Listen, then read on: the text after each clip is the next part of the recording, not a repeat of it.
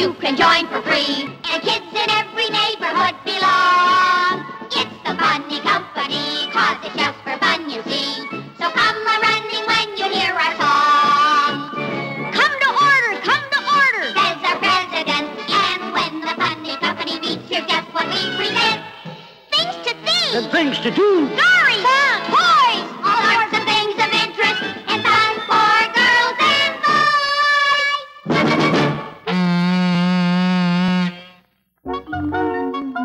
Hey, gang, you'll never guess what. Hey, what, Jasper? Come on outside and I'll show you. What is it? Look at the beautiful balloon. Isn't it big?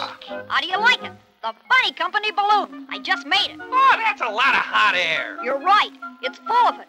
We can take rides all over the countryside. Yeah, and if the balloon breaks, there will be all over the countryside. Oh, boy, what a balloon. It's too good for those pesky kids. Better it should be mine. I will sneak into the basket and cut loose the balloon. A regular Charles Limburger I'll be. Do any of you know how to handle a balloon? Oh, sure, I had lots of them. Red ones, blue ones, yellow ones. I even had one with a whistle on it. I don't mean toy balloons. I mean something like you have out there, one that's capable of lifting you into the air. Now, I think before any of you astronauts venture off into space, you'd better find out a little bit more about lighter-than-air craft. Lighter than aircraft? Well, like the Blimp. It rises in the air because it's filled with a gas, helium, that's lighter than air. Oh.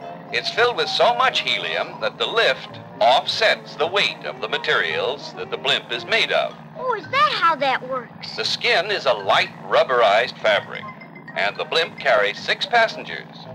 Boy, that'd be fun. The word dirigible has been used to describe this craft, but Blimp is in more common usage now. Now, the Blimp is like a balloon, except that it has 2 engines with propellers to move it.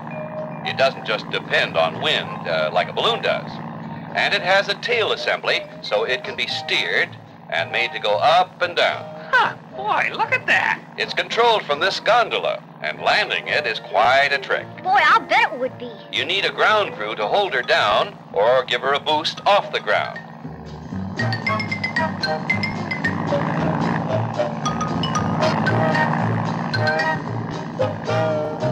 Now, the Blimp has panels on each side to carry electric sign messages of public interest, and it flies over beaches and cities, flashing these announcements as a gesture of public relations for the company that makes these Blimps. Oh, I've seen those.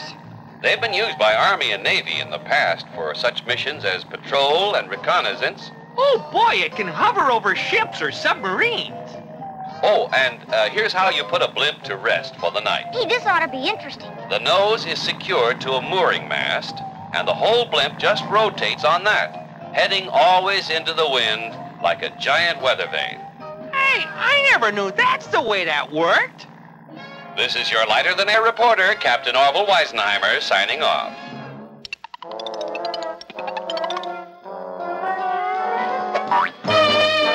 Look, it's Billy Laguna. He's taking our balloon. Goodbye, you dumb kids. Thanks for the free balloon. Someday I drop in on you again. Hey, he's not getting away with our balloon if I have anything to do with it.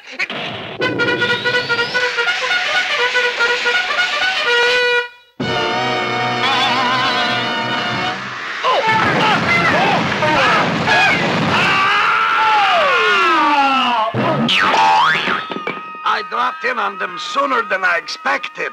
You ought to take lessons from a cat. A cat always lands on its feet. You always land on your head.